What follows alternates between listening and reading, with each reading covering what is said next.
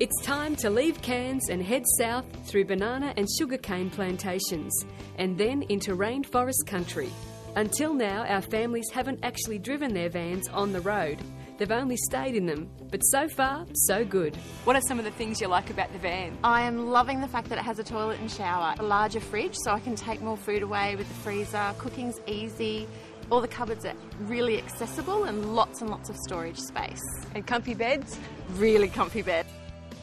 So Andrew, what do you love about the van? Pretty much everything. We haven't caravan before, so when you go inside, it's very roomy. It has the beds at each end of the van. It's got bunk beds there for the kids. Now you guys look pretty happy, and this is a bit like a second honeymoon. How's the bed?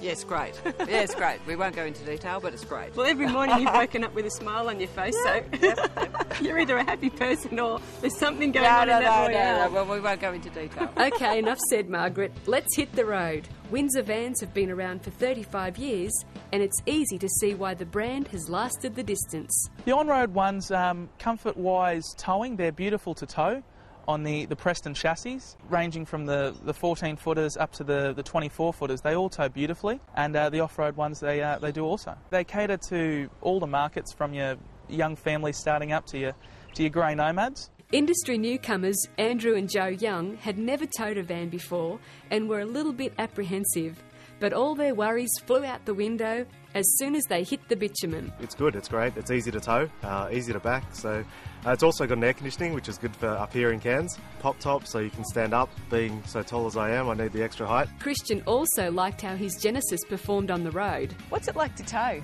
It tows fine. Yeah, we've towed it with a diesel, a small diesel this trip, and it handled it quite nicely.